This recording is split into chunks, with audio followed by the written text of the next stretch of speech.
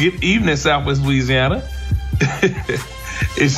Once again, we're happy to be on airwaves bringing you some good information. Something very important is happening. We have a very special guest in the studio with us. Put your hands together. Give a big 104.9 welcome to none other than the head coach at McNeese State University, Coach Guidry.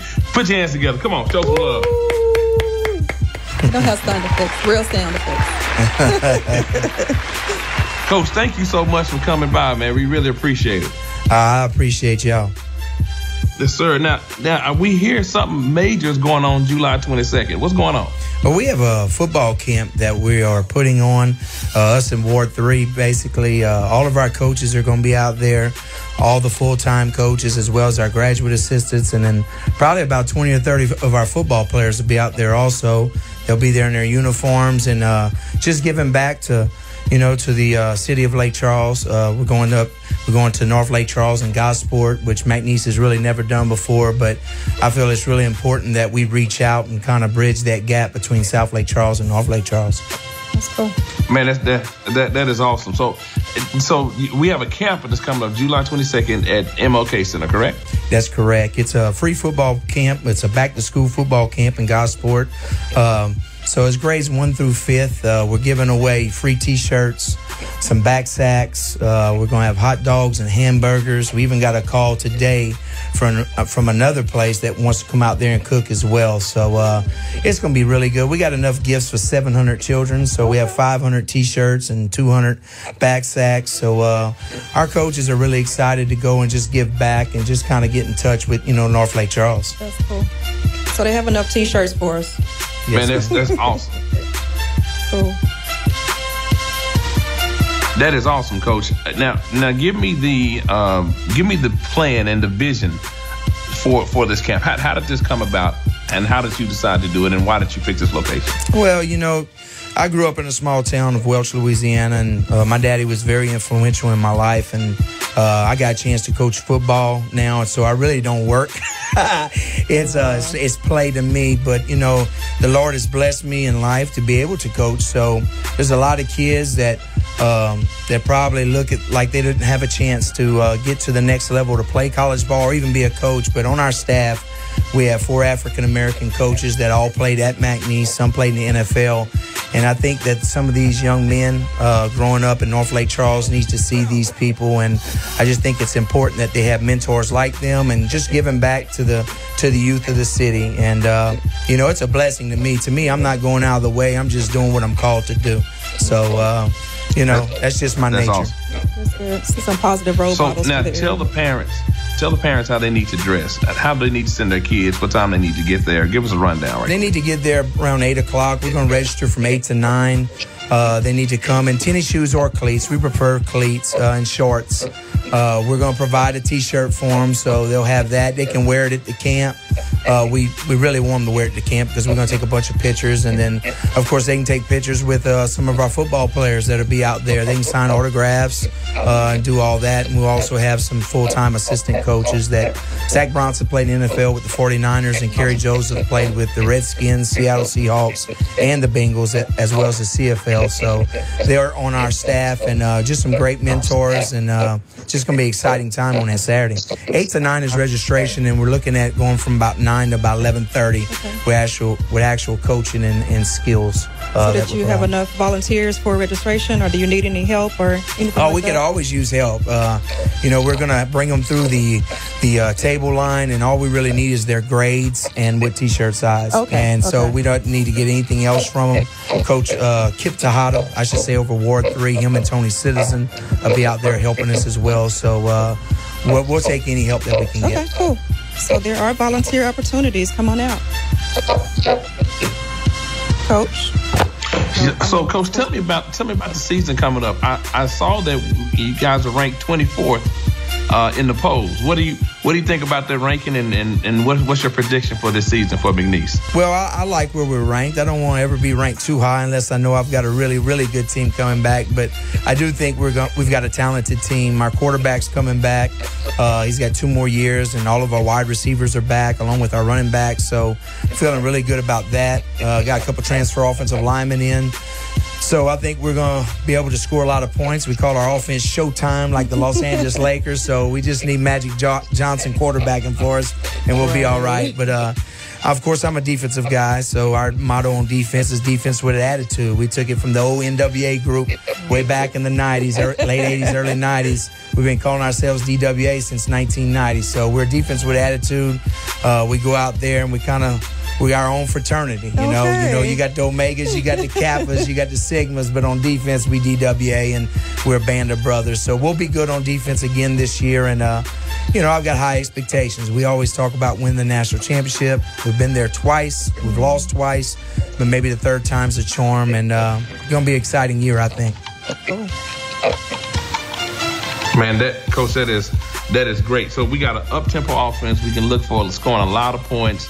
You're a defensive guy and at your core, so you're kind of like me. When I watch the college game and all the spread offenses, part of me cringes because I'm like, man, I kind of miss the days of the 13-10 game. I know those days may be long gone, but I kind of miss them. I do too. Our offense, they do throw the ball a lot. We also run. I just tell them, look, don't snap the ball every 15 seconds. Let's use up the whole time, on the play clock, because the defense can't play 100 and something snaps a game. So we try and limit our snaps to around 70 or 80. 2 years ago when I was a coordinator, we were a top 10 defense in the nation. Last year, we slipped off a little bit. I wasn't defense coordinator. I kind of hired a guy, but I kind of take him back over. So hopefully we get the defense back on track along with this high-flying offense, and I think we'll make a run. Wow, that's amazing. So I tell you, one more time, give us a quick rundown for the parents and the grandparents and the big brothers and the cousins, everybody who listen. How can they get their young people involved? What's the target age group? Just give us a complete rundown one more time for the camp. Okay, we're targeting the 1st through 5th graders. We want the little kids. We've done a high school camp and a junior high camp along with some young kids up to this day. But we just thought that if we could reach out and give a free camp, there might be a parent that has 4 or 5 children that can't pay $40 a kid or $100 a kid. So this is our way of giving back. So we want 1st through 5th graders. They need to get them there at the MLK Center at 8 o'clock for registration, and then at 9 o'clock we'll start drills. We'll start off with stretch lines, and then we'll have different competitions like tug of war. We'll have who's the fastest kid in the camp each grade, and we want everybody watching too. So if the big brothers and mamas and grandmothers want to come out there and watch, the more the merrier. We'll have breaks underneath some tents, and we'll have Powerade to give to them. So we're just looking to enjoy the kids in North Lake Charles, which we haven't done ever. Ever. At one time, we was going to move it to LCB, but we kind of got our arm twisted to do it in Gosport, and I really wanted to do it in Gosport. I wanted to go as far north as I could. I want to be on the north side of Interstate 10 because I think that's the biggest bridge that we need to, gap. We need to gap north and south Lake Charles. So I'm going to do my part in it, and I think it's important that McNeese does things like this.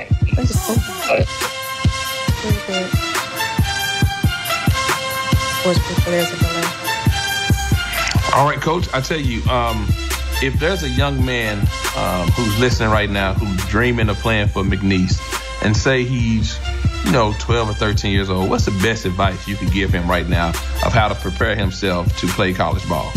Well, number one, I think he ought to be thinking about his education first, because one day the helmet's going to come off of your head, no matter if you play in the NFL or if you play college or you play high school. So you need to try and get an education past high school, wherever it is, whether it's technical school, college, whatever college you choose, whether it's McNeese, Southern, Grambling, LSU, University of Texas, Texas A&M, whatever it may be. But you got to have dreams, and you got to have goals, and you got to work toward it every day. And there's the old cliche: write down your goals. You need to write them down. You need to put them up on your wall.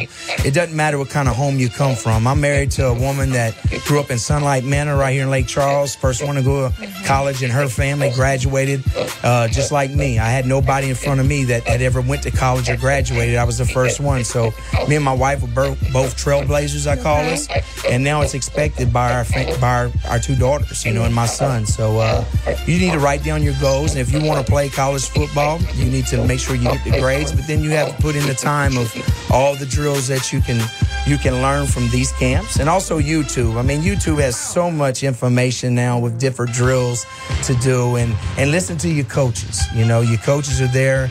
You know, sometimes we won't listen to outside resources too much, but those coaches are the ones we talk to when we go into schools, because they probably give us the most accurate information for us in football. And basketball's a little different with AAU basketball and all that, but we listen to the high school coaches. We still depend on them. And when a coach says, you know what, coach, I can tell you one thing. He's a good football player, but let me tell you something else. He has great character. You know, and that's what we're missing today. I think the big picture is we need more kids with character, and that starts at home. It used to be the old grandmas in the house, you know, if the mom and dad wasn't there. But, you know, we need good character kids, and that's what we look for at McNeese. Doesn't matter which ethnicity, if you come from rich, poor, what school is. If that coach says he has good character, I'll stick out my neck for a kid like that can play. So do you go recruit from the high schools in the area? Yeah, we do. And, you know, some of the local high schools wish we would take more kids. We can't take them all. You know, we branch all the way to Dallas. We got a couple commitments out of Dallas this year that's coming in. And we'll go to Houston and New Orleans and all pretty much down Interstate 10. And we get into North Louisiana. But we would really love to sign as many as we could locally. But at the same time, it's a business. We try and find the best athletes with the best character, with the best grades. And sometimes they come outside of Lake Charles. So I've got to feed my family too, you know. Got to keep it going, right? Yes, ma'am. Yeah. Okay. So, Sports Preacher, All right, you have anything else? Just a quick recap. Just a quick recap so everybody can hear the key points. July 22nd, registration at 8 a.m. The actual camp is from 9 to 11:30. They need to dress comfortably, shorts, tennis shoes, T-shirts. They're going to feed them when they get there. It's just going to be a wonderful event. Afterwards, I'm sorry. They got to play first. Exactly. So they're going to feed them afterwards. Make sure they get up there enough time, have a good breakfast, and there'll be plenty of water for them to stay hydrated. But this is a wonderful opportunity, and we want to make sure that all the kids are out there at the Martin Luther King Center. Hey, you know what? Let's get there before 8 a.m. so registration can go fast. They can hear them get to the fun. That sounds like a plan to me. Sounds good. I think I might go out there and learn a few things. Please do. Coach, I've been trying to teach her the difference between a 4-3 and a 3-4, and I shudder to think of if we ever get to the 3-3-5 or get to the dime or, you know, any other kind of packages. But I'm bound and determined to get her to be a football head. I want her to talk football jargon and be able to hold on. So. I don't need all those numbers. You just went all over my head, 1 through 10. And well, I tell you what, my wife is a coach's wife, and she still don't understand why you punt. So why would you punt it back to the other team? I just don't understand that. I said, because it's 2-4 for a first down, and we're back in our red zone. What? I said, never mind. never mind. Yeah, never mind. That's cool. Well, thank you for coming. We enjoy. We will be out there to support. I'm sure we have plenty of people here that can volunteer and help you out. So we'll be out there to support you. Well, we're looking forward to it. McNeese coaches and players, we're really excited to do this, and we really look forward to spending a lot of good time and quality time with these kids. That's going to be good. All right. Well, thank you for coming through. Well, I tell you. Yeah, Coach, we really appreciate you coming in. And I would say, don't forget about us here at Live 104.9, especially, the Sports Preacher Show, man. We would love to come out and support you guys and partner with you where we can. So thank you so much for giving back to the neighborhood. We really appreciate it. Thank you.